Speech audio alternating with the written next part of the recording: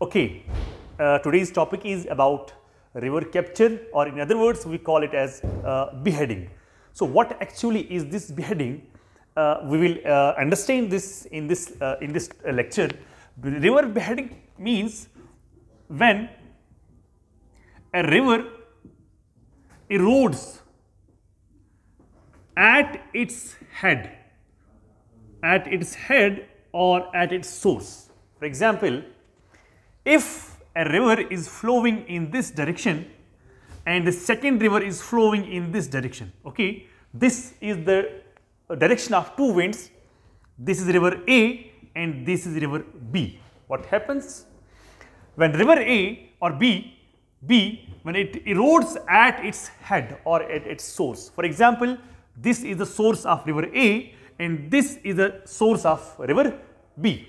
So river B erodes at its head, and erodes towards backward and captures this river. When a river erodes at its source or its head and captures another river, this is called as river capture or river beheading. Okay. So what happens here, river continuously erodes in this direction and captures this river, and the river flows, then it starts flowing in this direction and so on. Okay. So I can say here, because of this beheading, valley gets what? Valley gets lengthened. Okay, lengthened. Valley gets what? Valley gets lengthened. First the valley was like this. Now first valley was like this, but it has captured this area. Now the area has been increased. So what happens here? Valley gets what? Lengthened. Okay, valley gets what? Lengthened. River B has captured river A. So this river is called what? This river is called captor. This river is called captor river. Okay, when the river B captures river A, this river is called captor river, and this river which has been captured is called beheaded stream. If anyone will ask you what is the proof, what is the evidence that the river has been captured by some other river, so proof here is, there are two proofs. Number one is you can write elbow of river. What is elbow? For example, if river, first the river was moving in this direction and the second river was moving in this direction, it beheaded at its head and captured another river. This is called the elbow of river. If at any place you find the elbow, that means the river has been captured. Second, this area is called, number two, this area is called wind gap.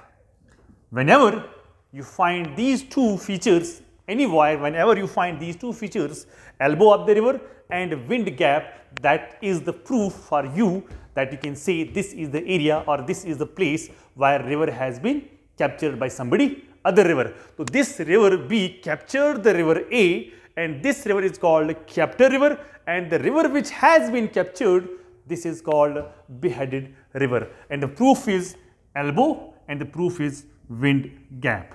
Okay, so these are two proofs. So what are the necessary conditions where we can have this type of river capture or what's known as river beheading? So we should have, what are the conditions? What are the conditions necessary for the development of the beheading or the river capture? Number one condition is you should have what is known as steep slope. Okay, you should have what is known as steep slope. And the second thing is you should have the U stage of river. Okay, this is the second ideal condition for this process. And the third is you should have what? You should have soft rocks. So these three are the ideal conditions, okay, which helps us in the formation of this process called river capture or river beheading. Okay. We also say river beheading. Okay, river beheading is one of the most powerful geomorphological processes. One of the most powerful geomorphological processes. This is one of the important or most powerful geographical processes. Okay, so this is about river capture, and you can write examples here. Some of the rivers has been captured by Indus River. Some of the rivers have been captured by even Brahmaputra River. So number one, you can write example. Example is Indus River.